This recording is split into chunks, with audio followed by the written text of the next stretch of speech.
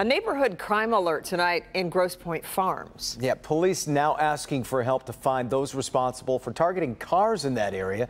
Pamela Osborne live in Grosse Pointe Farms tonight with what specifically they've been stealing, Pam.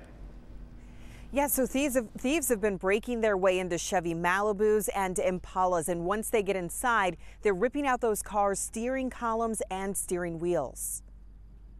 Take a look at these pictures. Grosse Pointe Farms police have come across several vehicles with damage just like this. They also say those types of cars aren't the only ones thieves are after. Other vehicles had items reported stolen as well. This map is where those break-ins happened. It's in the area of Kirby and Fisher and Chalfont and Charlevoix. And Grosse Pointe Farms police asking anyone with home surveillance cameras that may have captured something to come forward and pass along anything that may help them in their investigation. Meanwhile, the people that we spoke to, the residents who live out here who have a garage, say they're parking in those tonight. Reporting live at Grosse Pointe Farms, I'm Pamela Osborne, Local 4.